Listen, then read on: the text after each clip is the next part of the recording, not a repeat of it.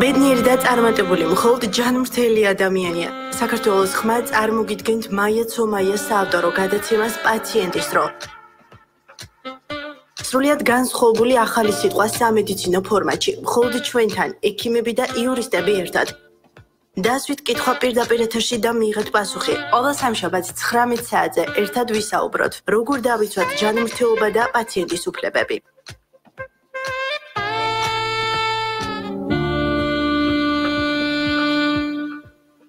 მოგესალმებით რადიო საქართველოს ხმის პირდაპირ ეთერში მაია ცომაია გადაცემაში პაციენტის დრო. პაციენტის დრო ყველაზე აქტუალური, საინტერესო და პრობლემური თემების აფიშირება. პაციენტის დრო თქვენი უსაფრთხოების დაცვის და ჯანმრთელობის სადარაჯოზე. დღეს 15 ოქტომბერია და მსოფლიოს მრავალი ქვეყანა პერინატალური დანაკარგის საერთაშორისო დღეს აღნიშნავს. დღეს ზუსტად 2-3 წუთში, ანუ 7 საათზე, მსოფლიოს სხვადასხვა ქვეყნებში აანთებენ სანთლებს და გაიხსენებენ პერინატალურ პერიოდში გარდაცვლილ ახალშობილებს, მკვდრად შობილები და ნეონატალურ პერიოდში გარდაცვლილები. საქართველოში კი ქალთა რეაბილიტაციის ასოციაციის ორგანიზებით უკვე მე-6 წელია ტარდება გახსენების საერთაშორისო დღე რეაბილიტაციის ასოციაციის პრეზიდენტის ქალბატონ მანანა აბულაძის უშუალო ხელმძღვანელობით და ისინი რადგან გუშინ ჩამოვიდნენ მადრიდში გამართული კონფერენციიდან, მკვდრადშობადობის ალიანსის წევრები არიან ჩვენი ქართველი ექიმები, ქალთა რეაბილიტაციის ასოციაციის წევრები. ამიტომ დღეს ვერ ესწრება ეს ღონისძიება საქართველოში და აღნიშნავენ 19 ოქტომბერს ვენუს ჯორჯიაში, ჭავჭავაძის 33-ში დასწრება არის თავისუფალი ყველას გაქვთ შესაძლებლობა დაესწროთ ამ ღონისძიებაზე, ხმამაღლა ისაუბროთ არსებულ პრობლემაზე, ან მოусმინოთ იმ ადამიანებს, რომლებმაც დაძლიეს მკვდრადშობადობით გამოწვეული უდიდესი ტრაგედია ქალთა რეაბილიტაციის ასოციაციის მიერ მტკიცებით მედიცინაზე დაყრდნობით შემუშავებული ფსიქოლოგიური მეთოდებით. ცხელი ხაზი არის 2-91-01-58. შეგახსენებთ 19 ოქტომბერს გაიმართება 3 საათზე სამიანო გინეკოლოგიურ რეაბილიტაციის ცენტრში ვენუს ჯორჯია. რაც შეეხება დღევანდელ ჩვენი გადაცემის თემას, ეს გახლავთ ბავშვთა და მოზარდთა პრევენციული კარდიო-რევმატოლოგია. რა უნდა იცოდეს მშობელმა კარდიოლოგიურ რევმატოლოგიურ პრობლემებზე, რა კლინიკური ნიშნები ახასიათებს ამ დაავადებებს და რა გამოკვლევებია იმისათვის საჭირო, რომ თავიდან ავიცილოთ ან არ გამოგვეპაროს კარდიოლოგიური დაავადებები. ჩვენი გადაცემის სტუმარია ბატონი გიორგი ჩახუნაშვილი, პედიატრი, ბავშვთა კარდიო-რევმატოლოგი, მედიცინის მეცნიერებათა დოქტორი, პროფესორი, აკადემიკოსი, სამეცნიერო-პრაქტიკული ჟურნალის ბავშვთა კარდიოლოგიის დამფუძნებელი და მთავარი რედაქტორი, საერთაშორისო ფონდის უსაფრთხოება და ბავშვი პრეზიდენტი, მრავალი წიგნის, კრებულის, ჟურნალის რედაქტორი და რედკოლეგიის წევრი და ასევე საგრანტო პროექტების ხელმძღვანელი. მოგესალმებით. ასევე ჩემი საყვარელი რესპონდენტი. დიდი მადლობა პირიქით. მოგესალმებით ბატონო გოგი. პირველ რიგში ბატონო გოგი ვისარგებლებ შემთხვევით თქვენ როგორც ექიმთა ასოციაციების გაერთიანების ყოფილ პრეზიდენტს მინდა დღევანდელ ფაქტთან დაკავშირებით, ანუ მსმენელს შევახსენებ, რომ დღეს გამთენიისას ხაშურის სამშობიარო სახლში გარდაიცვალა 40 წლის ქალი მშობიარე თავის შვილთან ერთად. ეს არის გაუგონარი არაპროფესიონალიზმი ჩემი გადმოსახედიდან, რადგან არ მოხდა დროული საკეისრო ჩარევა 40 წლის პაციენტზე მგონი პირდაპირი ჩვენება არის საკეისოსი, ასაკი, ბატონო გოგი, საავადმყოფოს ადმინისტრაციის ოფიციალურ განცხადებასაც აქვე მოგახსენებთ, რომ ამ ფაქტთან დაკავშირებით ჰოსპიტალის შიდა მოკვლევის სამსახურმა დაიწყო სამედიცინო შემთხვევის შესწავლა. პირველ ეტაპზე გამოვლენილია ორსულის მართვაში პერსონალის მხრიდან გადაცდომა და ესე იგი უნდა შეუჩერდეს ამ პერსონალს მუშაობის უფლება. თქვენ როგორც ექიმს და ასევე ექიმთა ასოციაციის გაერთიანების ყოფილ პრეზიდენტ ორი ადამიანის გარდაცვალება არის ის შესაბამისობა მხოლოდ რომ ექიმს შეუჩერდეს მუშაობის უფლება. თქვენ გადმოსახედიდან პირველ რიგში დიდი მადლობა მოწვევისათვის ქალტო მაიასთან აი ესე პროფესიონალურად დაალაგებს ყველაფერს რომ რთულია საუბარიც, მაგრამ ჩვენ შევძლებთ რომ ყველაფერზე ქალტო მაია ვისაუბროთ და ისე კარგად საუბრობთ ხოლმე რომ ერთიც კი შემეპარა თქვენ ექიმი იყავით თუ არა და პათოლოგიას სწავლობდი. კი ბატონო. ეხლა რაც შეეხება დღევანდელ დღეს. დღევანდელი დღე და მით უმეტეს აი შემთხვევის შესახებ მკითხეთ მე. ეს ურთულესი საკითხია. ეს ერთი შეხედვით რა თქმა უნდა მე ვიზიარებ იმ ოჯახის მთლიანად დედას, დედის შვილის, იმ ოჯახმა დიდი ტრაგედია განიცადა. ალბათ ეს ახალი ამბავია და ამის პროფესიონალური და ზუსტად შეფასება იურიდიულიც და შეფასება მორალურიც შესაძლებელი იქნება მას მერე რაც ამ საკითხს თავიდან ბოლომდე შეისწავლის ჯანმრთელობის დაცვის სამინისტრო. დიახ, რეგულირებამ დაიწყო უკვე. დიახ, და ამის შემდეგ ჩაებმება აი ეს გაერთიანება, რომლის თავმჯდომარეც ვიყავი მე და შეიძლება ექიმთა დიდი ასოციაციები, პროფილური ასოციაციები, რომლის ვალია და ალბათ იქ ზუსტად გაიგო, მაგრამ პირადად ჩემი აზრით ერთი რამ მინდა თქვა. ეს არ არის ერთეული შემთხვევები, ძალიან გახშირდა ბატონო გოგი. ამას წინათ კიდევ ერთი თვეც არ არის, გასულ რუსთავში გარდაიცვალა, ძგიდის ოპერაცია არ დაწყებულა.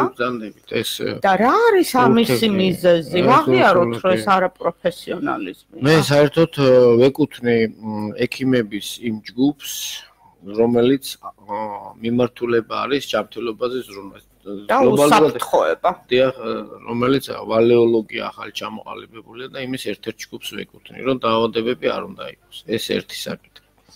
მეორე საკითხი ვეკუთვნი მე იმ ჯგუფს საქართველოში, რომელიც მიეკუთვნება იმ რანგის ექიმებს, რომელიც ჩვენ ვთვლით, რომ საქართველოში თქვენ ახლა გულღიად საუბრობთ და გულსატკენია, მაგრამ საქართველოში მედიცინა არ არის ცუდ დონეზე და არც ცუდი ექიმები არ გვყავს. არ ვიცი ეს როგორ გამოხატო, მაგრამ რადგანაც ჩვენ ყოველთვის საუბრობთ იმას, რაც მე გული მტკივა ყოველთვის, ეს არის თქვენ ახლა გულღიად ბრძანეთ და გულსატკივარია ეს ყველაფერი. და გულთან მისატანია და აუცილებლად უნდა დადგინდეს რა არის, როგორ არის, რანაირად იყო და ესეთი შემთხვევები არ უნდა განმეორდეს. მაგრამ მეორეც არის თქვენ სწორად ბრძანეთ. ამ რამოდენიმე თვის განმავლობაში ექიმების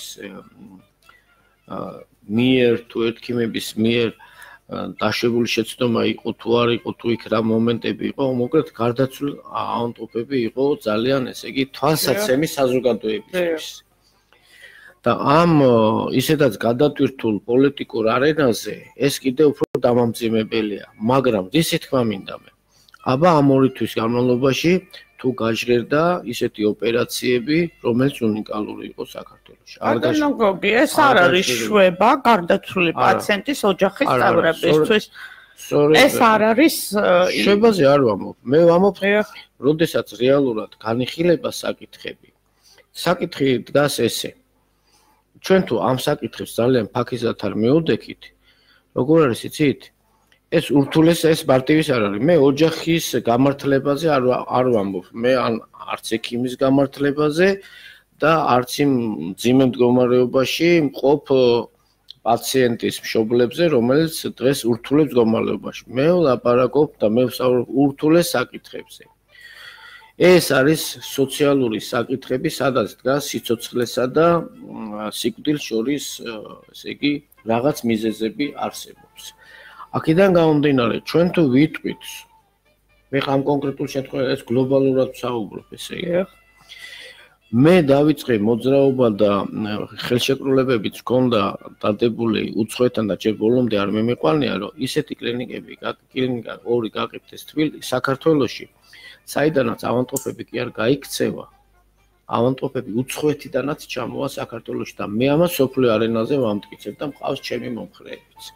ასეთი კლინიკა ჩვენ არ აქვს საქართველოში. ეხლა როგორ არის კლინიკები, როგორ არ არის, მაგრამ აი ვიტყვი მარკეტინგ მენეჯმენტი სოფლიო არენაზე ძალიან ცუდი გვაქვს. და ეს იმიტომ არ ვამბობ ამას, რომ ეს ბიზნესმა ჩაიგდოს ხელში. ეს იმიტომ ვამბობ, რომ ეს ჩვენი სახელმწიფოებრიობის ერთ-ერთი საკითხია, ისეთი საკითხი, რომ ეხლაც გავიმეორებ, ჩვენ ძალიან კარგი ექიმები გვყავს, ძალიან კარგი კლინიკები გვყავს, მაგრამ მას არ აქვს ზუსტად ის პრომოციო, რომელიც მას უნდა გქონდეს. რა თქმა უნდა, შეცდომები არის და იქნება ყოველთვის მედიცინაში. რა თქმა უნდა, იქნება ესეთი რთული შემთხვევები. რა თქმა უნდა, იქნება ესე იგი ისეთი ნაწილები, სადაც ექიმი შეიძლება იყოს, მე წერას არ ვერტყვი, მაგრამ დამნაშავე, მაგრამ ის რომ საქართველოში მე ხლა პედიატრი ვარ და დავიწყე პედიატრიდან. პედიატრიას აქვს ძალიან დიდი სკოლა. დაწყებული უკვე თითქმის 1 საუკუნეა. მეანგინეკოლოგიას აქვს ძალიან დიდი სკოლა. ქირურგიას აქვს ძალიან დიდი სკოლა. ამიტომ თუ ჩვენ ვისაუბრებთ საქართველოში რა მდგომარეობაში ვართ და გამოვიყვანოთ კიდევ ამბობ, მე ხლა ამ შემთხვევებში არ ვამბობ, იმიტომ რომ ვიზიარებ და აუცილებლად უნდა იყოს, მაგრამ ის რომ საქართველოში ცუდად ჟღერს, იცით, აი ამ ერთი თვის განმავლობაში ცუდად ჟღერს კიდე ისე არ თქვით, აი ვამბობ რომ მართალია იმ ოჯახს შვებას ვერ მიცემს, რასაც მე ახლა ვამბობ, მაგრამ 700 გრამიანი რომ 6 ბავშვი გადარჩა ამ ერთ წელიწადში, აი გოვინ მე. ბატონო გოგი, მაგას ჩემ გადაცემაზე ვერ ვიტყვით, იმიტომ რომ მე ყოველთვის ყოველთვის წარმოვაჩენ ასეთ ფაქტებს. თქვენზე არ ვამბობ, იმიტომ თქვენ ერთ-ერთი იმიტომაც ვივარ მე აქა და ასე გულღიად საუბრობ თქვენთან. თქვენ და თქვენნაირი პროფესიონალი თავისი ჟურნალისტი ხო ამას დიდი შეფასება მე როგორც ექიმს რა მომეცა. რისთვისაც ვიწვალე გითხარით რომ თქვენ მედიკი გონი ხართ დღეს აი ამ წუთშიც ისე გულშემატკივრობთ ყველაფერს. ავანტყოფს რომ გულშემატკივრობთ ეს იგივე ექიმი ხართ თქვენ. საქართველოში არც ერთი ექიმი მე ხლა არავის არ ვიცა, უბრალოდ გამოსულ ვარ ხოლმე დიდ საბჭოებზეც და ვსაუბრობ რომ ექიმი არადოს არ იბადება მკვლელი. ის შეიძლება გახდეს რაღაცა მომენტების გამო, რომელიც აუცილებლად აი ჩვენს ქვეყანაში ხო ვეძებთ გამოსავალს, როგორ უნდა იყოს. გამოსავალი ერთადერთია პროფესიულმა ასოციაციებმა ხელში უნდა აიღოს მისი მართვა. პროფესიულმა ასოციაციებმა უნდა დაიწყოს ექიმის უწყვეტი განათლებაზე ზრუნვა. პროფესიულმა ასოციაციებს ხელი უნდა შეუწყოს სახელმწიფომ. ამას ბევრი წელია ვსაუბრობ, მაგრამ შედეგზე ორიენტირებულები უნდა ვიყოთ და ჩვენ რაც ურთიერთობა გვაქვს, ამ პრობლემას მიმოვიხილავთ.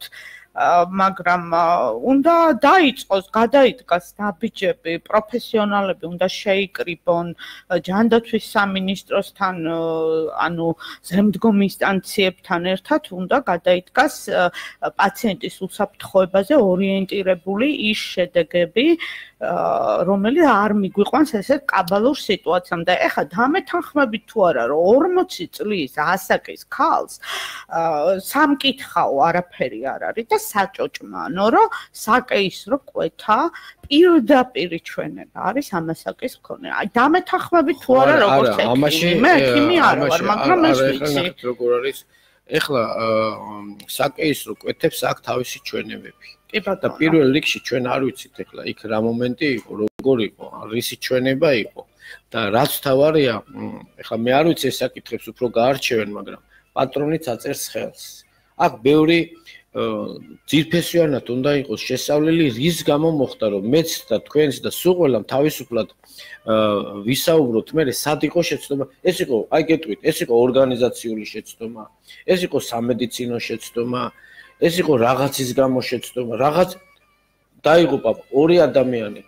ეს ერთი პატარა მომენტის გამო არ არის ეს რაღაცის გამო არის, რაც აუცილებლად უნდა ვიცოდეთ.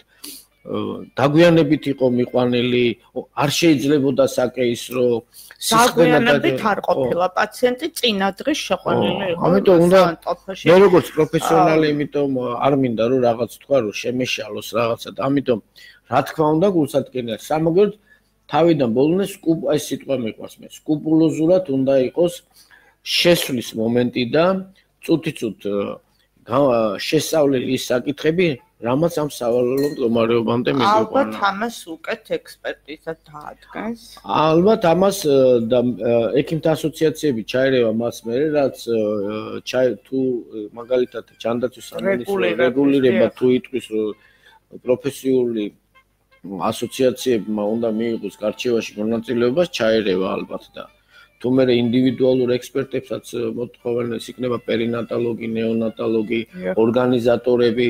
აქ მარტო ცალმხრივად არ იქნება, აქ ალბათ კომპლექსური რაც უნდა იყოს ეს საკითხი შესწავლილი, რომ ესეთი სავალალო მდგომარეობები, რა თქმა უნდა, რომ არ იყოს საქართველოში. მაინც მოგვიწია პრობლემის საკითხებს საუბარმა. ჩვენი გადაცემა საშუალებას გადაძლევთ პირდაპირ ეთერში მსვლელობისას, დაგვირეკოთ ტელეფონის ნომერზე, კითხვა დაუსვათ ბატონ გოგის და გიპასუხათ ტელეფონის ნომერზე 2060216. ჩვენ დღეს მიმოვიხილავთ ყველაფერს ბავშვთა და მოზარდთა კარდიო-რევმატოლოგიაზე. პირველი კითხვა ესეთი მექნება ბატონო გოგი, რა დარგია მოდი მსმენელებს მოდით უთხრათ კარდიო-რევმატოლოგია, თქვენ გძანდებით ბავშვთა კარდიო-რევმატოლოგი და უთხრათ რა მედიცინის რა მიმართულება არის კარდიო-რევმატოლოგია. კი ბატონო, დიდი მადლობა ამ შეკითხვის და კიდე ერთხელ გემეორებთ, ესე იგი მოწვევისათვის, ვინაიდან ჩვენ დღეს თქვენთან ვაჟღერებთ ხოლმე პირველად ყველაფერს.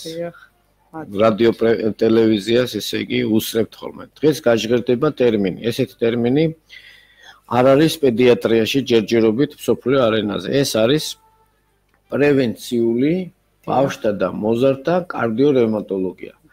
კარდიოლოგიურ პრევენცია დიდებში არსებობს, რევმატოლოგიაშიც არსებობს დიდებში, მოზრდილებში, მაგრამ ბავშვებში ეს ტერმინი აი ესე ჩამოყალიბებული არ არის. ეს ტერმინი დაიბადა წინა თვის 21-ში.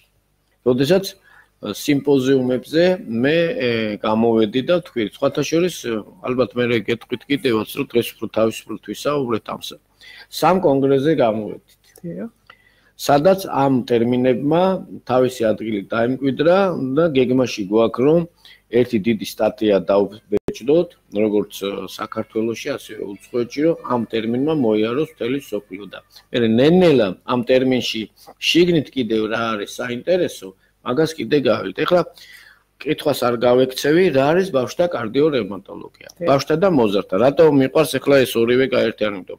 ბავშვი როცა მომო ბავშვი და ვერ წარმოუდგენია, რომ 16, 17, 18 წლის მაინც შედის პედიატრიაში. ამიტომ ბავშვი და მოზარდი. ბავშვი ითვლება დაბადებიდან 15-მდე და შემდეგ მოზარდი 18 წლამდე. მაგრამ ჯერჯერობით მაინც პედიატრიაში შემოდის ჩვენთან, ჩვენ არეალში, ლიცენზიაში შემოგვდის.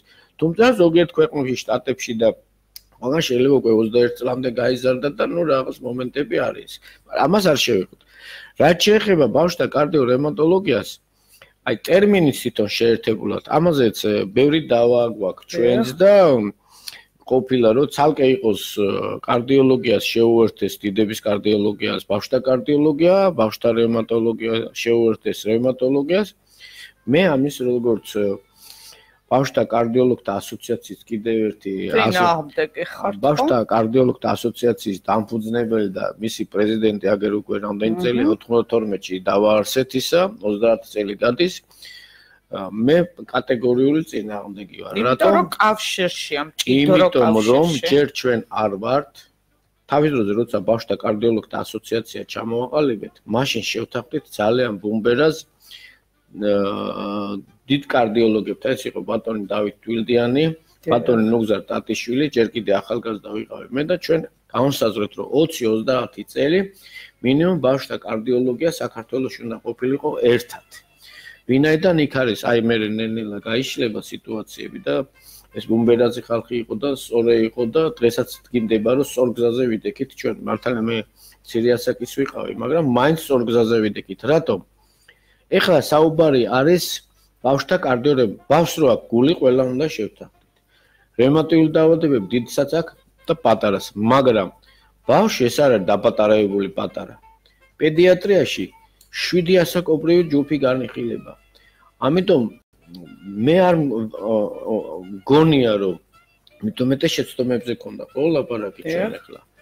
აი როგორ შეიძლება რომ ესე იგი დიდებთან ერთად ამ ეტაპზე განხილული იყოს კიდე პატარა ბავშვი. შეუძლებელია ეს, შეუძლებელია. მართალია პედიატრიული ფაკულტეტი არა გვაქვს, პედიატრიული კათედრებიც მეტნაკლებად დღეს ისე არ არის სიმძლავრე წარმოდგენილი როგორც ძველად იყო, მაგრამ ყოველ შემთხვევაში ბავშვთა კარდიო-რევმატოლოგია მე ვთვლი რომ ეს ჯერჯერობით ერთად უნდა იყოს და ეს ნიშნავს რას? აი თქვენ რომ გითხეთ. ეს ნიშნავს ყველა დაავადება რომელიც მშობლებს აწუხებს, შესაძლებელია რომ კონდეს ბავშვს, ყველა დაავადება რომელიც გულსიზრახვა სისტემის მხრიდან რევმატიული ან რევმატოიდული დაავადებებს აქვს ბებიას და ბაბას სპეციალურად ვამბობ. იმიტომ რევმატოიდ და რევმატოიდული დაავადებები შეიძლება ბებიას და ბაბუას უფრო ქონდეს. იგივე შეიძლება ქონდეს ბავშვს. ანუ ერთ-ერთი რისკ ფაქტორია. აქედან გამომდინარე, ეს არის ყველა ის დაავადება, რომელიც ბავშვებში თავისებურად მიმდინარეობს და აუცილებლად საჭიროებს დროულ დიაგნოსტიკას. ეხლა მივედით უკვე იქამდე, რაც უნდა თქვა დღევანდელ, ესე იგი, თქვენთან საუბრისას. პრევენციული კარდიო-რევმატოლოგია. აი ამ კონგრესებზე, როდესაც გამოვედი მე, სრულიად თამამად პირდაპირ თქვი, იქ იყო ახლა პროფესიონალურ ტერმინებსაც ქოლესტერინზე, დისლიპიდემიაზე, საუბარი რისკ ფაქტორებზე, რომ ამ ასაკში არის მომატებული, ბავშვთა ასაკში უნდა მივხედოთ. მე გამოვედი პირდაპირ თქვი და მოხსენებაც ესე იყო ჩემი აწობილი. რა დროს მაღალ მატერიებზეა საუბარი თქვენთანაც მითქვია. რომ კარდიოგრამა ვერ მივახციოთ, რომ კარდიოგრამის გადაღებებს ვერ მივახციოთ. ხშირად მსმენია თქვენგან როგორ ძინავს 5-6 წლის ბავშვი მშობელს, რომელსაც კარდიოგრამა არ აქვს გადაღება. ეხლა აი აუხსნათ რადიო. აი მე ეხლა გადართული ვარ და კიდე ერთხელ დიდ მადლობას გითხრა. გადართული ვარ დაახლოებით 1 წელი უკვე 2-3 წელია ვიძახი და კიდე ალბათ 1-2 წელი დამჭირდება რომ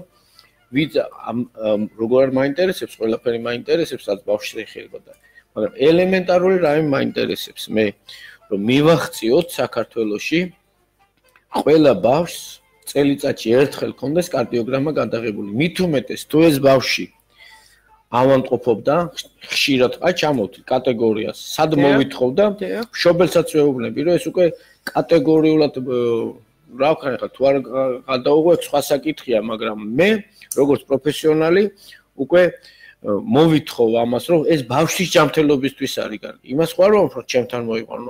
პოლიკლინიკებში ეს უფასოა კარდიოგრამის გადაღება. ამიტომ ბავშვი რომელიც ხშირად მოავადეა აუცილებლად მშობელმა უნდა წაიყვანოს და გადაუღოს ერთი კარდიოგრამა მაინც. თუ სპორტზე დადის, რაზეა საუბარი? თუ სპორტზე დადის, მოავადეა, სამჯერ მეტად უნდა გადაუღონ კარდიოგრამა. სტატისტიკას მოვიყვანთ მე. საქართველოში დაახლოებით 250,000-300,000 ბავშვი დადის, სპორტით არის დაკავებული სახეობით. ბატონო გოგი, ალბათ ჯანმრთელობის ცნობებს ითხოვენ, მაგალითად აუზე როცა დადის, ვიცი რომ ითხოვენ, მაგრამ თქვენც კარგად იცით, ჩემს გარეშე როგორ ვიღებთ ჯანმრთელობის ცნობებს. არა, უყურეთ როგორ არის, ეგეც გავარკვიე მე, ესეც გავარკვიე. ნახეთ როგორ არის, არ მინდა ხა სპორტსმენებს მოვაშორო, აი ქვენ მინდა რომ არ დამენკარგოს, მოცეკვავეებით სპორტსმენები არის. ეს ერთი კატეგორიაა. ანუ ვისაც უწევს მოძრაობით და მე ხა ნახეთ აქცენტი მაქვს როგორ არა ავანტყოფებზე მაგ და კლინიკებზე როგორ არა იქ უნდა გადაუღონ და რაზეა საუბარი და იღებენ კიდევაც და არის და ოპერაცია აქ საუბარი მე მაგ ჯამრთელ კონტინგენტზე, რომ ჯამრთელი კონტინგენტს არ დავაკლოთ რამე ყურადღების თვალთახედვით. არ გამოგვეპაროს. არ გამოგვეპაროს. მიგყავს ცეკვაზე, მიგყავს სპორტზე. გადავიღოთ ერთი კარდიოგრამა, რომელიც ყველაზე აფია და სულ მაგას ვამბობ. ლანგი ეს იყო უჭკვიანესი კაცი, რომელიც 100 წლის წინ შეაფასა და დღესაც ზოგი ამბობს, აი მინდა ეთერითაც ვთქვა, ზოგი ამბობს, გადავიღე კარდიოგრამა, არ არის საჭირო ეხო, ან გადავიღე ეხო, არ არის საჭირო კარდიოგრამა. სხვადასხვა რამეა, სრულებით სხვადასხვა რამეა და ზუსტად ამ კონგრესებზე რო გამოვედით ჩვენ დავასაბუთეთ, რომ კარდიოგრამას დღესაც არ დაუკარგავს თავისი ღირებულება ამ უნიკალური რუტინული ჩვეულებრივი მაინც ეხლა ძველად რო ეს მე თქვა 20-30 წლის წინ ფინანსებზე ლაპარაკობს გოგაო, მაგრამ დღეს ვლაპარაკობ, რომ მართვაში ყველაზე იაფია სახელმწიფოსთვის კატეგორიებისთვის საერთოდ დაფინანსებული. ამიტომ კარდიოგრამა, რომელიც არის ძალიან ინფორმატიული, იაფი და ბავშვების ჯანმრთელობაზე ზრუნვის დინამიკაში კარგად გამოსაჩენი ინფორმაციული თვალთახედვით. ამიტომ ეს უნიკალური, ამიტომ რაც შეეხებოდა კარდიოლოგიას, მე ხარ რომ ხა ავიღოთ ქოლესტერინი, დისლიპიდემია, არის თუ არა, როგორ არის ოჯახში. რა თქმა უნდა. და ეხლა მივიდეთ თქვენი შეკითხვა, როგორც დამისით. ნახეთ, თქვენ წერა ბრძანეთ, რომ ძალიან სწორედ ოჯახური დატვირთვა. მით ეხლა უკვე ნელ-ნელა წავიდეთ ცოტა ჩვენ თქვით ჯამრთელებზე, ხო? არაფერი არ გვიკითხე, არც ანამნეზი, არც არაფერი. ხო, გადავიღოთ კარგი. მით უმეტეს, თუ დედას და მამას დამძიმებული ანამნეზი ჰქონდა, ინფარქტები ჰქონდათ, ჰიპერტონიკები. ეხლა გადავიდეთ ბებიაზე და ბაბუაზე. რა ჰქონდათ, როგორ იყვნენ სახსრები ტკივათ, არ ტკივათ. მოკლედ, დამძიმებული ანამნეზი ოჯახური, რომელიც არის, აქაც აუცილებელია, ესე იგი, როგორ არის იცით, მშობელი როცა მოდის, მარტო ექიმი არ აგებს პასუხს. მარტო სახელმწიფო არ აგებს პასუხს. ექიმი რასაც შეუძლია გააკეთებს, სახელმწიფო რასაც შეუძლია გააკეთებს, ეს სხვა საკითხია, კეთდება თუ არ კეთდება, მაგრამ ეხლა ეს ხო მარტივად ვსაუბრობთ თქვენ და მე რამდენჯერ აქცევთ ამ საკითხს ყურადღებას, რომ მშობელის ის სამკუთხედი შეიკრა ბავშვთან გვაქვს საქმე და აქედან გამომდინარე მე ვფიქრობ, რომ ჩემი ნომერ პირველი საკითხი ყველა საკითხები დიდი გადავდე, ეხლა გადასული ვარ, რომ დავიწყო ყველგან ლექციების კითხვა სკოლებში, პედაგოგებში, ისევ ჩვენ სპეციალისტებში, ისევ პედიატრებში, არაპედიატრებში, ოჯახის ექიმებთან, მშობლებთან, ყველასთან. უკვე შევათანხმე, რომ დასავლეთ საქართველოში გაისაც ჩვენ გვექნება ბავშვთა კარდიოლოგთა მეხუთე კონგრესი, სადაც აი თქვენი ეთერითაც ყველას უკვე სურველებს შეუძლია, რომ დაიწყოს შრომების წერა და შეუზღუდავად ექნებათ თავისუფალი გამოსვლა. რა თქმა უნდა, ყველა კონგრესით ისევ გავაჟღერებ, რომ მე რასაც ვატარებ ყოველთვის უფასოა, პირიქით იქეთ ვეხმარებით, ამიტომ რეგისტრაცია უფასო იქნება, მონაწილეობა უფასო იქნება, ყველაფერი უფასო იქნება, ოღონდ გამოვიდეს ვინმე და თავისი მოხსენება და მოსაზრება გვითხრას ბავშვთა კარდიო-რევმატოლოგიაში, ეს იქნება. ამიტომ მე ქუთაისიც დავიწყებ აღორძინებას იმ საკითხებისას, რომელიც ადრე ქონდა ბათუმშიც და სხვადასხვა რეგიონებშიც. ყოველ შემთხვევაში მე ვფიქრობ, რომ ეს საკითხი საქართველოში უნდა დავიწყოთ აუცილებლად და თქვენის მეშვეობით და სხვა თვინმე გამოგვეხმაურება ეს ტერმინი, რომელიც არის და უკვე პრიორიტეტი თქვენ აგაქვთ, პრევენციული ბავშვთა კარდიო-რევმატოლოგია მოძრაობა დავიწყეთ საქართველოში, საიდან დავიწყეთ ელექტროკარდიოგრამის გადაღებით. როდესაც მივახცეთ, რომ საქართველოში იქნება გადაღებული დაახლოებით 300,000 ვერ გადავიღებთ თვლია, მაგრამ 150,000 თუ მივახციეთ ჩვენ და 200,000 კარდიოგრამა წელიწადში იქნება გადაღებული ბავშვისთვის. ეს იქნება სტატისტიკურად ძალიან დიდი მიღწევა ჩვენთვის და ეხლა როგორი გაიშიფრება და ეგ კიდე სხვა საკითხია, მაგრამ მთავარია მივახციოთ, რომ გადავიღოთ და ნუ ვიფიქრებთ იმას, რომ კარდიოგრამაზე არაფერი არ ჩანს და შეცვალა ის ეხო. ეხო კარდიოგრამას კარდიოგრამა არ შეუძლია. ეხლა რაც შეეხება სხვა საკითხებს, ანუ რევმატოლოგიაში და რევმატოლოგიური საკითხი, რომელიც არის ჩვენ ვართ კავკასიური ზონა. ამიტომ შემეერთებელი ქსოვილის დისპლაზია საერთოდ ამ ზონაში ვართ ჩვენ სულ ყველა. ამიტომ მისი გენეტიკური მატარებლები თითქმის ყველა ვართ, მაგრამ სად როგორ გამომჟღავნდება? იმიტომაც არის თქვენ წეგან კარგად საუბრობდით ჩვენ სკოლებში რომ შევედით, ნახეთ ტრელი ტერფი, სკოლიოზი და ასე შემდეგ. სისტოლური შუვილი და თქვენ ეთერშიც მე გავაჟღერე მაშინ პირველად ყურადღება ტრიადას. ესე იგი სისტოლური შუვილი, ხერხემლის მდგომარეობა და ტერფის მდგომარეობა. მე არ მეთქვია სკოლიოზი სპეციალურად არ თქვი სკოლიოზი. ხერხემლის მდგომარეობა, გულმკერდის მდგომარეობა, შემ ტერფის მდგომარეობა, თაღის მდგომარეობა, რატო? შეიძლება აქ პრევენციული ღონისძიებების გატარება და ამასაც კატეგორიულად ვერ დავეთანხმები. მე ზოგი არის რომ მიუშვათ ნებამდე, მივიყვანოთ 15-18 გრადუსამდე მაგალითად და მერე გავაკეთოთ ოპერაციები. ეს ნონსენსია. მე ამას ვერაზოს ვერ დავეთანხმები, რომ მივიყვანოთ რაღაც დაავადება იმ ზღვრამდე, რომ თუ საჭირო იქნა ოპერაცია. თქვა და ზოგი ამბობს, არ იქნება საჭირო ალბათ ოპერაცია. რო იყოს საჭირო, თუნდაც 5%-ში სიტყვაზე.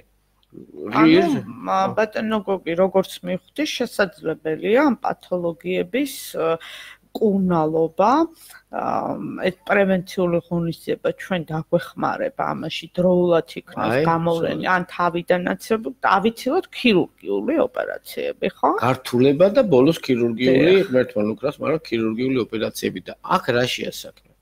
როდესაც ხერხემალი არ ვითარდება ისე როგორც უნდა განვითარდეს, როდესაც ტერფი არ ვითარდება ისე როგორც მე ხარ ნახეთ როგორ არის, მე მივდივარ მაინც ჩერფსკენ, გულისკენ მივდივარ.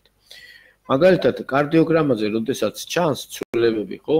ეს სკოლიოზის გამო, გადახრის გამო, ამორტიზაციის ცვლილებების გამო და იმ შემერთებელი ქსოვილის დაზიანების გამო, შვილი ისედაც არსებობს, იმიტომ რომ მიტრალური სარკმელი ძალიან გრძნობიარია. და გრძნობიარე რომ არის წინა პლანზეა წამოსული, რომ ეს სიღრმეში არ წავიდეს და გულის დაზიანება არ მივიღოთ ღმად. თორე დანარჩენი ეხლა რაც შესაძლებელია ვიცით ჩვენ რა როგორ უნდა გავაკეთოთ, პედიატრებმა ეს საქმე ძალიან კარგად იციან, ძალიან კარგი ორთოპედი და პოდიატრები ყავს, დღეს უკვე შესაძლებელია ტერფის დიაგნოსტიკაც, ხერხემლის დიაგნოსტიკაც და ну უკვე სისტოლური შუვლის დიაგნოსტიკაზე საუბარი ზედმეტია, იმიტომ რომ ეხოკარდიოგრამას უკვე ძალიან ბევრს აკეთებენ და ძალიან კარგადაც აკეთებენ. ეს რაც შეეხებოდა ამას. შემდეგ კიდევ შეიძლება რომ ამ ტერმინოლოგიის ირგვლივ მე ხლა გლობალურად თავებს ვაყალიბებ და იმიტომ საუბრობ ესე რომ ბავშვთა კარდიო-რევმატოლოგიური ნაწილის ერთ-ერთი პრევენციული საკითხი არის მისი წინა ეტაპების დაჭერა და კარდიოლოგიური ცვლილებების დაჭერა შესაძლებელია ელექტროკარდიოგრამაზე. ამიტომ მე რომელიც სტატია დავწერე, მას დავარქვი პრემორბიდები ელექტროკარდიოგრაფიულად. პრემორბიდები კლინიკურად, აი რაც ეხავს სამი ნიშანით. და ის პრემორბიდები, რომელიც შესაძლებელია იყოს ხერხემლის დაზიანებისა თუ ტერფის დაზიანების შედეგად. რაც შეეხება რო არ შევეხო ამ ნაწილსაც არ შემიძლია ჯანსაღი ცხოვრების წესით. ჯანსაღი ცხოვრების წესით. ესე იგი ჩვენ ამიტომ გეუბნებით რომ ესე იგი მედიკი ხართ მეთქი. ესე იგი აქ შედის როგორც ჩვენ ამის შესაძლებლობა გვაქვს და ეს მით უმეტეს მას შემდეგ გავაქტიურდი მე რაც სოფლიო არენაზე დაიწყეს ფუტკრის პროდუქტებით გამოყენება კვებაში. იმიტომ ნატურალურია და ანუ პირდაპირ საკვების სახით თუ დანამატებით. ეს არის აი აპითერაპია. მე ეხლა რომ გამომივიდეს რეკლამა, უბრალოდ აპითერაპიას ვიტყვი ზოგადად რომ ეს არის აპითერაპიული ნაწილი, ანუ ფუტკრის პროდუქტებიდან დამზადებული ზოგი პრეპარატია, ზოგი კვებითი დანამატია, მაგრამ აპითერაპია ნიშნავს იმას, რომ ფუტკრის პროდუქტები გამოვიყენოთ ჩვენ. და ნუ დაგვავიწყდება, რომ ქართული ფუტკარი უცხოეთის ფუტკარს კი არ ჩამოუვარდება, რამდენი ოქროს მედალი აქვს აღებული და თუ ბიოლოგიის წიგნს გავიხსენებთ, ქართული ფუტკარი დიამეტრით ყველაზე დიდს მოძრაობს. ნესტარი ძალიან დიდია, გრძელი ამოაქვს ძალიან კარგად და თუ იმასაც გავითვალისწინებთ, რომ იმ 50 კილომეტრიან რადიუსში, სადაც ის დაფრინავს, ფლორა, ფაუნა და ყველა შემადგენელი ნაწილები სულ სხვადასხვა, ხო? აქედან გამომდინარე, ფუტკარი რო უნიკალურია, ქართული თაფლიც უნიკალური შესაძლებლობებია. თაფლის სამკურნალო წამლოს შესაძლებლობები ამოუწურავია. ამიტომ ეს ცნობილია. ვართ ისეთ ადგილას ჩვენ სადაც ეს ფიტოთერაპიული, აპითერაპიული საშუალებები უზომოდ ძალიან ბევრია, დიდი შესაძლებლობა, ამიტომ ჩვენ შეგვიძლია ვთქვათ, რომ გამოჯანსაღებაზე ზრუნვა ჯანსაღ თაობის აღსაძილად ეს ილუზია არ არის. ანუ მივედით ტერმინოლოგიამდე.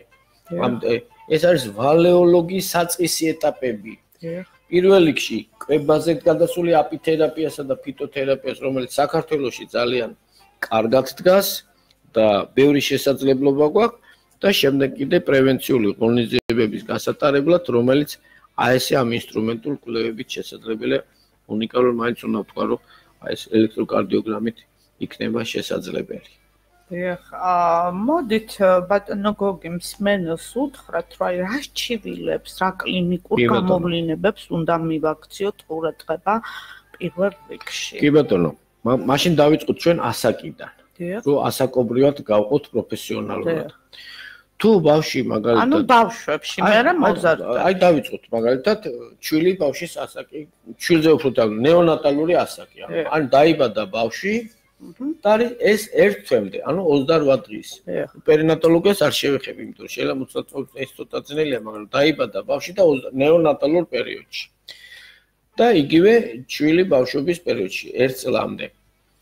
თუ ბავშვი ტირის და მშობელი ატყობს, რომ ის უმიზეზოდ ტირის, ну, რა თქმა უნდა, ჯერ უნდა გამოვრიცხოთ, კვება ხო არ აკლია, ყური ხო არ დგივა რა, მაგრამ მაინც თუ ატყობს, რომ ყველაფერი გააკეთეს და ესე იგი, მაინც ტირის და თუ მას წინ უძღოდა ვირუსული ინფექცია, ახლა არ შევაშინებ არამედ, მაგრამ ტირილი ზოგჯერ არის ქოშინის გამომხატველი. ამიტომ დავიწყებ ბავშვიდან, ზემოთ ტერმინს ქოშინს ვიტყვი. და მაგრამ ამ წლამდე ასაკში ტირილი კითხვის ნიშანი დავსვათ. ხომ არ არის ქოშინი? ეს ერთი საკითხი. ეხლა ავიწიოთ ზემოთ. დაიწყო ბავშვმა სიარული, ეხლა მოსმენაზე აღარ ვამოფიქს იყოს სისტოლური შულიაკი, იმიტომ რომ მაგის მშობელმა შეიძლება ვერ შეამჩნიოს. შემდეგ ავიდეთ ზემოთ ასაკით. ბავშვი როცა უკვე დადის, ბაგაბაღში დადის და თამაშობს ეზოში. თუ ბავშვმა მოუხშირა ჩაცუცქული თამაში, თავის ბავშვი ადვილად იღლება და ის უფრო ჩაცუცქულია, ხო? უნდა შევიპაროთ ეჭვი, რომ რატოა ეს ბავშვი იყო მოძრავი და ეხლა უკვე თუ დარბოდა სულ ჩაცუცქული. ახაც ხო არ იღლება. წავედით ეხლა ასაკით უფრო ზემოთ. ეზოდან გადავიხედეთ ჩვენი ბავშვი სუფეღურს თამაშობს და იყოს უ შემტევი ან წინ თამაშობს. ეხლა გავიხედეთ და დგას კარებში ერთხელ, ორჯერ, ან აღარ თამაშობს და ზის. არ შეუძლია ესე იგი. აქედან გამომდინარე, შესაძლებელია, ეხლა უკვე ამ ასაკებში ჩამოვაყალიბოთ. ეს არის თუ შევამჩნიეთ ქოშინი, სხვადასხვა ანუ ტირილი ქოშინი და ესე ადვილად დაღლა.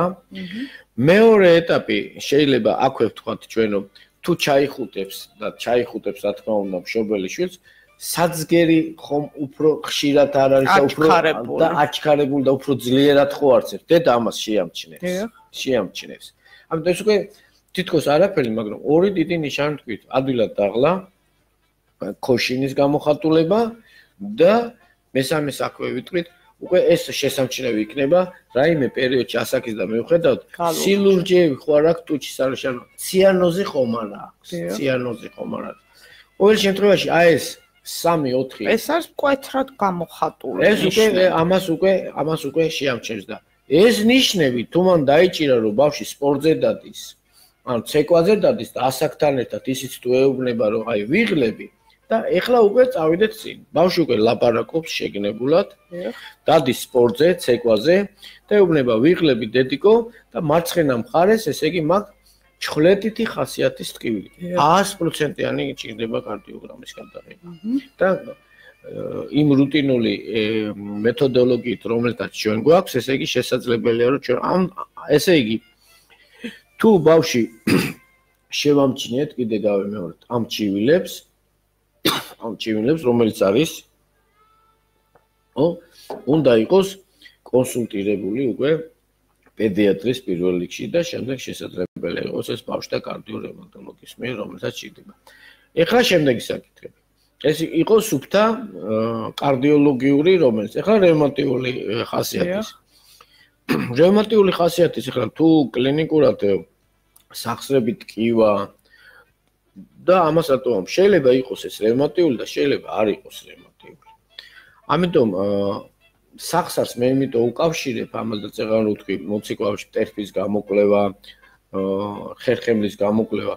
შეიძლება ეს ჩივილები ყველაფერი იყოს, რა თქმა უნდა, სანამ მივალთ ღრმა კლინიკურ კვლევებამდე. ეს შეიძლება რევმატიული დაავადება არ იყოს. ესე იგი, ნახეთ მე რაზე მაქვს საუბარი. მე ხო ღრმა პათოლოგიებზე არ ვსაუბრობ. მე ვსაუბრობ იმ პატარა ნიშნებზე, რომლითაც ეს არ უნდა, ეხლა ის თუ ღრმა არის რევმატოიდული ართრიტი თუ აქვს, ერთი სახსარი, მეორე წითელი, ამაზე არ მაქვს დღეს საუბარი. მე მაქვს პრევენციულ ღონისძიებებზე პათოლოგიასა და ნორმას შორის იქნება რაიმე ზღვარი დავიჭირო და არ გამოგვეპაროს. არ გამოგვეპაროს ეს და ჩვენ გავატაროთ ყველა ეს ღონისძიებები, რომელიც შესაძლებელია იყოს ამისბრალი. და შემდეგ შეიძლება ვინაიდან აი წეგან თქვი შემაერთებელი ქსოვილის დისპლაზიის ზონაში ვარ, მას შეიძლება მე ინფექციები თუ დაერთო და თუ იქნა ვირუსული ეტიოლოგიით რაიმე განპირობებული და იმუნოლოგიური ძალების შესუსტებული, შეიძლება სხვადასხვა დაავადებები უკვე დაავადებებმა წამოყოს თავი, თუ შეიძლება ასე ითქვას და განვითარება დაიწყოს თავისი აგრესიებით. ასე რომ მშობლებს შემიძლია უთხრა აი ეს კიდევ და კიდევ გავემეორო რომ ყურადღება ბავშვისთვის რომ ბავშვს აქვს გულსიზრდთა სისტემა თავიდან ბოლომდე ჯანმრთელი, მაგრამ არ უნდა დავაავადოთ ის. ანუ პირველ რიგში კარდიოგრამას ურჩევთ. აი ზუსტად, იმიტომ ხარ. ნახეთ და ამაზე მე ვიტყვი ერთ ტერმინს კიდე გავაჟღერებ, არაო საქართველოში ეს ტერმინი არ გამიჟღერებიათ, ამის მერე Facebook-ზეც დავდებ უკვე. იქნება ესე იგი, პედიატრიაში ვერა და ვერ შეაღწია ელექტროკარდიოგრამის ცოდნა. აი ამაშია საქმე. მაპატიოს მე სულ ყველას თუ ესე იგი ცოტა ეწყინებათ, მაგრამ ვერა და ვერ შეაღწია და რატომ? იმიტომ რომ ვერ მოიკიდა კარდიოლოგიურ ელექტროკარდიოგრაფიულმა დიაგნოსტიკის ღირებულების ფასმა. ფასი თანხაზე არ მაქვს ლაპარაკი, ღირებულება ელექტროკარდიოგრამიული დიაგნოზა ვერა და ვერ შეაღწია. რატომ ბატონო გოგი? რატომ და ეს ურთულესია. აი მაგალითად ეს არის იმდენად ურთულესი, რომ შემდეგ უღრან ტყეში მე იბნევა სიტუაციები და გადავდივართ ისეთზე, რომ აი თუ ღრმა პათოლოგია არ არის, ეს გამოსწორდება. და ძველთაგანაც ესე მოდის. ნახეთ როგორ არის. როდესაც ჩვენ საუბრობთ კარდიოგრამაზე, წერან გითხარით. ნეონატალური პერიოდი, ჩვილი ბავში, ბაგაბაღის ასაკის, შემდეგ სკოლის ასაკის მოციქული ეს 7 უნდა გავიაროთ. და 18 წლის ზემოთ 18-დან 80 წლამდე ერთი ესე აქ უნდა იყო სუპერ პროფესიონალი. ეს შეაფასო და აბა აი დაუბრუნდით ისევ აი დასაწყისში რომ შეცდომებს და როგორ შეიძლება დიდების ექიმიც იყო და პატარების ექიმიც იყო. ხომ შეიძლება მე ეს გადაწყდეს ერთხელ და სამუდამოდ ჩვენს პაციენტების სასარგებლოდ. აი მაშინ ერთს რამე ბატონო გოგი 21 საუკუნეში, მაშინ როდესაც ახალი ტექნოლოგიები, სამედიცინო აპარატურა განვითარების უმაღლეს საფეხურზეა, დღეს აღარ უნდა ხდებოდეს ესეთი საკითხების გარჩევა და თქვენ კიდევ კვლავ აქტუალურ პრობლემად მიგაჩნიათ ბავშვთა კარდიოლოგიური დაავადებები 21 საუკუნეში. აი და ამ პათოლოგიებით გამოწვეული სიკვდილიანობაც არის ალბათ, ხო? აი ხლა გექნებათ მაგის სტატისტიკაც. ძალიან მწვავე საკითხი შეეხეთ. როდესაც მე ამ კონგრესებზე გამოვედი, თქვი რომ და იყო სტატისტიკური მონაცემები რომ 18-დან და ზემო 80 წლამდე კარდიოლოგიურმა სიკვდილიანობამ დაიკლო. დიახ. მაგრამ მე თქვი პარადოქსული და მართალია დაიკლო, მაგრამ ეს არ არის ტაში შემოსაკვრელი, იმიტომ რომ ის 50000 სტენტირება, რომელიც გაკეთდა და 5000, ანუ 55000 ჯვარი ეწეროს უყველას, მაგრამ შეიძლება ნახევარზე მეტი დაღუპულიყო, რომელიც იყო, რო არ ყოფილიყო სტენტირება, რო არ ყოფილიყო შუნტირება გაკეთებულიყო. ამიტომ რიცხვმა დაიკლო არა იმის ხარჯზე, რომ ავანტყოფი არ არის. ავანტყოფი არის, მაგრამ პრევენცია რო არ იყო პედიატრიაში გატარებული, დაავადება ბევრი იყო, მაგრამ ბევრმა ჩატარებულმა ინტერვენციულმა კარდიოლოგიამ, რომელიც დღეს საქართველოში ძალიან კარგად არის დაყენებული და კარგად განაპირობა ის ციფრი, რომელიც არის, თორე განა არ იყო. ამიტომ ეს ციფრი პედიატრიაში რო ყოფილიყო კარგად განვითარებული პრევენციული საკითხები.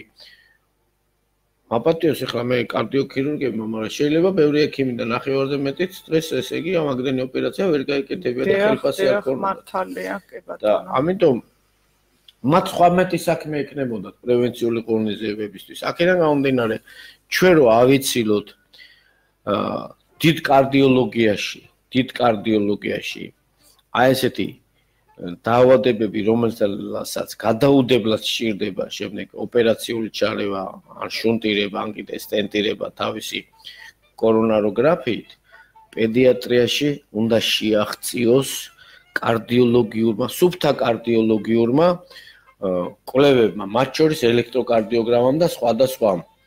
და ერთი რამე უნდა დავიმახსოვროთ ჩვენ, ეს ჟურნალი სპეციალურად წამოვიღა, რატომაც აქ სტატისტიკას კარგად ვაკეთებ ხოლმე. სოფლიო კონგრესებიც ესეა. დიდების სოფლიო კონგრესებზე დაახლოებით 5-დან 10%-მდე უჭირავს, ესე იგი, დაკავებული აქვს ადგილი პედიატრიულ კარდიოლოგიას, ესე იგი, დიდ კარდიოლოგიაში. ამ პედიატრიულ კარდიოლოგიაში 80-დან 90%-მდე ადგილი აქვს, ესე იგი, თანდაყოლილ მანკებს. ესე იგი, რა გამოგვივიდა? თერაპიულ კარდიოლოგიაში სულთლიანად 1 თუ საუკეთესო მდგომარეობაში 1% გვჭება. ანუ მთლიანად ქირურგიას. ნონსენსია. ამიტომ რაც მე ვისაუბრე, ეს არის სუფთა თერაპიული, ზუსტად ამან განაპირობა, როდესაც 10 წლის, 12 წლის წინ 2007 წელს ჩვენ გამოვუშვით ეს ჟურნალი. აქ ვერც ერთ ქირურგიულ ნაწილს ვერ ნახავთ თქვენ. მთლიანად თერაპიულია. თერაპიულია და ჩვენ რო გამოვუშვით ეს ჟურნალი 2009-ში ინგლისში გამოვიდა ბავშვთა კარდიოლოგია, ესე იგი 3 წლით ადრე გამოვუშვით ჩვენ და რაც შეეხება იმ ჟურნალს, შევედრებით ახლა რატო არ შევედრებით, მაგრამ არც ერთი თერაპიული საკითხები არ ეხილება იქ. შეიძლება იქ იყოს დარჩენილი 2-3% არც კი. ანუ კარგი თერაპიული სამსახური, ბატონო გოგი, თავიდან აგვაცილებს გულის მრავალ პათოლოგიას და ქირურგიულ ოპერაციებსაც. კიდევ ერთჯერ ჩვენ 5-ოდე წუთი დაგვრჩა. თქვენთან სასაუბრო იმდანად ბევრია, რომ ერთი გადაცემა ამას ვერ მოიტევს. კიდევ ერთჯერ ჩამოვაყალიბოთ, ბატონო გოგი, აი ეგრეთ წოდებული ვალეოლოგია, ანუ პრევენციული ბავშვთა კარდიო-რევმატოლოგიის განვითარების გეგმა. ანუ რა არის, რას ითვალისწინებს ჩვენს ქართულ რეალობაში? კი ბატონო. ერთჯერ კიდევ რადიო მსმენელს ძირითადი აქცენტები უთხრათ. კი ბატონო. და გავამახვილოთ ყურადღება. ძირითად აქცენტებს. ჩვენ მსმენელებს ვეტყვი, რომ საქართველოს მედიცინა ცუდად არ არის, ვინაიდან ჩვენ ახლა ამაზე ვსაუბრობთ. ჩვენ ვსაუბრობთ, ჩვენ არ გვინდა დაავადებული არც ბავშვი, არც დიდი, არც პატარა. ჩვენ უნდა ავაღორძინოთ ვალეოლოგია, ანუ უნდა ვასწავლოთ მოსახლეობას ჯანმრთელი ცხოვრების წესი ცხოვრება, ჯანმრთელობაზე ზრუნვა. ეგ ერთი საკითხი. და ამის პირველი ნაბიჯები და ერთ-ერთი მიმართულება არის ბავშვთა პრევენციული კარდიო-რევმატოლოგია, რომლის ერთ-ერთი საფუძველი არის კიდევ და კიდევ გადაუღეთ ბავშვს ერთი კარდიოგრამა. თქვენ აქციებს, თქვენი ფონდი აქციებს ახორციელებს, რეგიონებში გადიხართ, აკეთებთ უფასო კვლევებს, კარდიოლოგიურ კვლევებს და ეხლა მგონი ქართლში აპირებთ. უთხრათ ამის შესახებ რადიომს ქართლის მოსახლეობას. კი ბატონო, ჩვენ რიცხვებზე შევთანხმდებით ზუსტად და აპირებთ, რომ ამ კვირის ბოლოს ჩვენ წავიდეთ, რამდენჯერმე ვიყავით გორში, გორმის რაიონებში, სასაზღვრო ზონებში, რამდენჯერმე ვიყავით და ეხლაც ვაპირებთ გასვლას, რა თქმა უნდა. და დიდი მადლობა ყურადღებისთვის, თქვენ ყოველთვის მე ხარში გვიდგეხართ, რომ ეს კარგი საქმეები, რომელიც არის ჩვენს მიერ, ყველას უთხრათ და მიატყინოთ მასამდე, რომ ჩვენ მკვდრები არა ვართ, ცოცხლები ვართ და ჩვენ ზრუნა ვართ პედიატრები, არაპედიატრები, კარდიო-რევმატოლოგები. თქვენ ასევე იზრუნეთ ბატონო გოგი იმაზე, რომ სკოლის პედაგოგები გადაგვემზადებინა. გადავამზადებთ.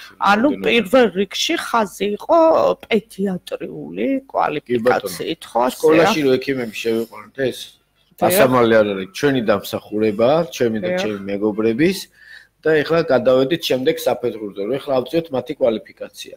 ამას უკვე ვაგრძელებ. ეს დახურული არ არის, ეს გრძელდება, უბრალოდ დაფინანსების მხრივ, ესე იგი, ვეძებთ კიდე ფინანსებს, რომ მათ მივიღოთ. ეს საგრანტო პროექტი იყო თუ არა, ეს ინდივიდუალური იყო და ნაწილი ჩვენ შევასრულეთ, ნაწილი დაგვეხმარა სკოლის დირექტორები, აუცილებლად მადლობა უნდა უთხრა იმ სკოლის დირექტორებმა, ვინც დააფინანსა, ესე იგი, თავისი სკოლის ექიმები, იმიტომ რომ ყველა დირექტორი ესე ლაღად ვერ შეხვდა. მე მგონი ახაც დიდი ფინანსები არ ჭირდებოდა, რომ მათ სკოლის ბავშვების ასაკი ზუსტად ბავშვთა და მოზარდთა. ბავშვთა და მოზარდთა. ასაკია და ამიტომ ნამდვილად საჭიროებს პედიატრის კვალიფიკაციას. მე ჩემი აზრი არის ესეთი ემთხვევა ჩვენი აზრი. ჩვენ ერთად ვიტყვით, რომ ყველაფერი იქნება კარგად. ანუ მოუწოდოთ კიდევ მშობლებს, ნუ დაიძინებთ. თუ ბავშვს არ აქვს წელიწადში ერთხელ მაინც გადაღებული ელექტროკარდიოგრამა. დიახ, მით უფრო თუ შეამჩნევთ რაიმე ისეთ სიმპტომს, რაც უკვე ჩვენ ჩამოთვალეთ, დიახ. ქოშინი, დაღლა, გულისცემის გაძლიერება. და ასევე შეიძლება ხასიათის ცვლილებაც ჰქონდეს ბავშვს. კი ბატონო, შეიძლება. იყოს ძალიან აქტიური, შეიძლება. ენერგიული. და უცბად მოდუნდა კარდიოლოგია არ დაგვავიწყდეს მე წეღავ თქვი, მაგრამ კარდიოლოგია, ანუ გულის არეში ტკივილი. გულის არეში ტკივილი. ამით ჩვენი გადაცემა მომავალ სამშაბათამდე გემშვიდობებათ, მომავალ სამშაბათს 7 საათზე ჩვენ კვლავ შევხვდებით ერთმანეთს მაია ცომაიასთან ერთად გადაცემაში პაციენტის დრო რადიო საქართველოს ხმაზე. ნახვამდის. კარგად გაგებინეთ, თქვენ დიდი მადლობა.